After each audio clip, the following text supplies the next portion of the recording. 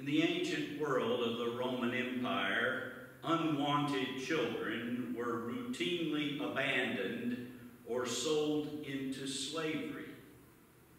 Sadly, such cruel realities persist today in many parts of the world, where families crushed by poverty abandon infants they cannot afford to raise, or where desperate parents traffic children into child labor or prostitution. In tight and tragic circumstances, both during the Roman era and now, parents might give their children up for adoption with the hope of offering them an opportunity for a better life and a more hopeful future. Roman society placed a high value on producing offspring and heirs. Childless couples, especially those with economic means, were often eager to adopt. Under Roman law, as with our own, adopted children acquired the same legal status and inheritance rights as biological children. St. Paul reaches into his rich Greek vocabulary and communicates the word of salvation through a legal term referring to Roman adoption of children who are not kin by birth. For you did not receive a spirit of slavery to fall back into fear, but you have received a spirit of adoption. By using this analogy, Paul is making the case that the Gentiles, not an original part of the covenant community by biological birth, nevertheless become a full-fledged part of the community of faith through baptism. Only Paul in the entire New Testament uses this technical term for legal adoption. And every time Paul uses the term, its meaning comes through the forceful theological sense of describing spiritual adoption of children by God's gracious choosing. Such adoption is executed by the power of the cross and made personally efficacious to us through holy baptism. Now, by employing this vivid adoption image, Paul is not denigrating biological parenthood or Jewish believers. He also was a Jewish believer.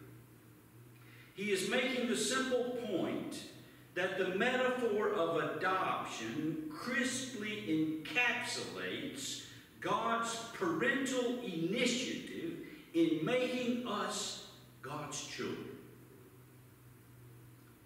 Now, in Paul's time and in ours, many folks with sincere religious intentions have perpetuated the point of view that faith is a matter of personal choice, free will, or conscious decision. But children who are adopted have nothing to do with their adoption. The wonderful Lutheran theologian Joseph Sittler was asked in 1983 how he would define baptism. He said, "It is an enactment of the fact that you weren't consulted in the first place." Paul's use of the adoption metaphor makes it crystal clear that God initiates a relationship with sinners out of God's own intentional grace and mercy, without regard to the necessary but sometimes tragic selectivity and testing involved in our human adoption procedures. Out of great love, God adopts you and me as God's children. God is the subject and actor all the way through the process, as we read in Galatians 4. But when the fullness of time had come, God sent his Son, so that we might receive adoption as children. And out of this parental initiative, God did not stand aloof and leave the nitty-gritty work of the adoption process to an outside agent unable to understand our joys, struggles, and insecurities. In the fullness of time, God executed our adoption as sons and daughters through his very own Son, Jesus Christ. To put it plainly, God sent his Son to gain other sons and daughters. Over and over again in pastoral ministry, I have been personally inspired by the stories of those who choose to adopt children under particularly challenging circumstances. Parents-to-be leave the comforts of home to go get children on the tedious turf of domestic foster homes or orphanages abroad.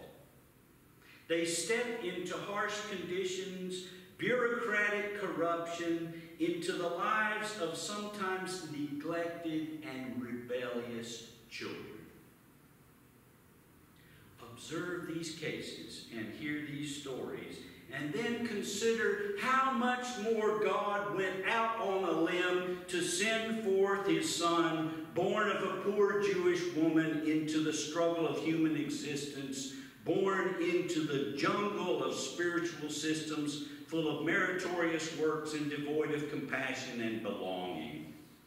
How much more did God intervene by sending God's only Son as the adoption agent? Yes, this Jesus willingly gave up his own lifeblood on a cross to pay the price for your spiritual adoption and mine.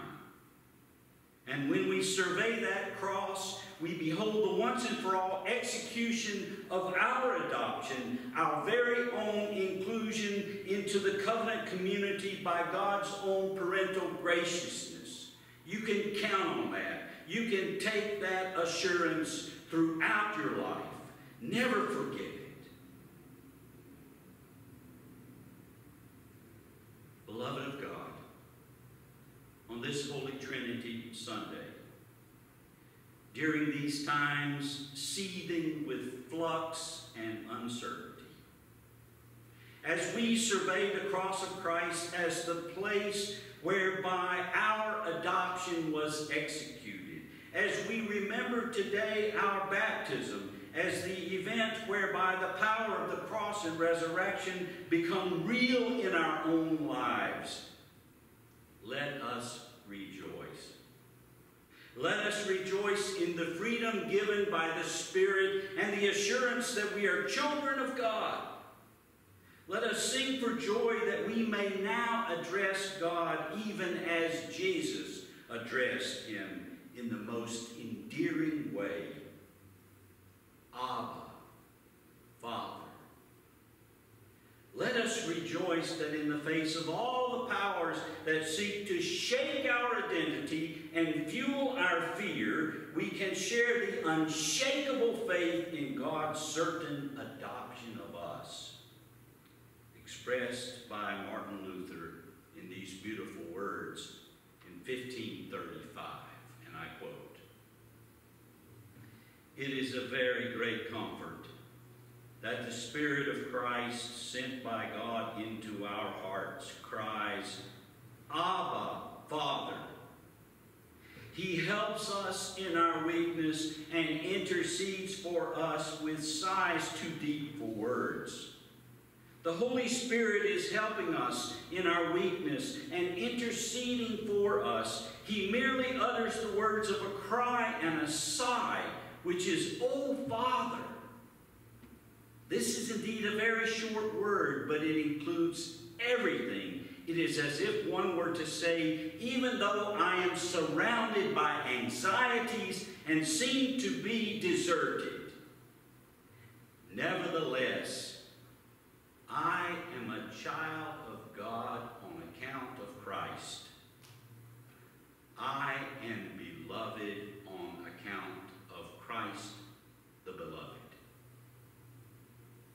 Thanks be to God.